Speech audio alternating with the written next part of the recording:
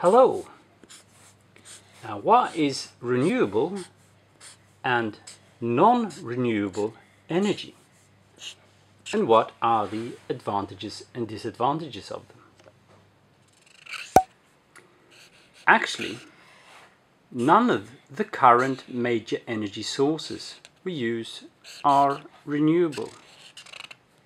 For example, both geothermal and solar energy is finite, which means that one day they will run out. However, they are available without any of our effort for an incredibly long time, and that's why we call them renewable. Fossil fuel, on the other hand, can in fact be replenished as long as its initial substrates are present. This includes solar energy as the ultimate energy source, and plants in between.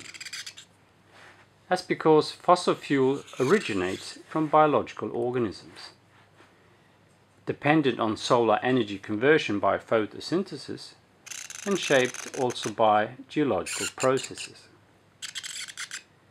Now, the reason we call fossil fuels non-renewable is that they are formed very, very slowly. Much more slowly than we can use them. And that's why we call them non-renewable. The advantage with fossil fuels is that some of it can be relatively easily extracted, and it can be used in many different ways. The disadvantages, though, with fossil fuels are many. For example, by converting the existing fossil fuel resources much more quicker than it was formed, we create an imbalance in the environment. That is the rapid increase in the concentration of atmospheric carbon dioxide, in turn causing something called the greenhouse gas effect, which is when we trap heat from the sunlight close to our planet and increase the total heat of the atmosphere on average. Now, fossil fuels are also only available in some places on Earth, and our strong societal dependence on these has an impact on politics and war. Now, advantages with renewable energy is that they can, in theory, be carbon neutral, and we can also overcome some of the disadvantages of fossil fuels. If we choose wisely, they can also pollute less in total.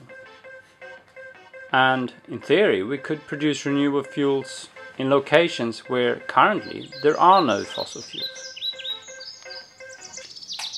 Now, disadvantages with renewable energy is that they can have both environmental and societal effects if they haven't been chosen wisely.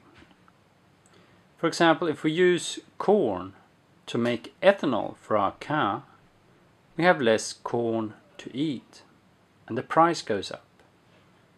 Plants is, after all, fuel for us humans. No matter how we twist and turn, renewable energy will be needed in the near future for many reasons. We just need to find a smart way to make it.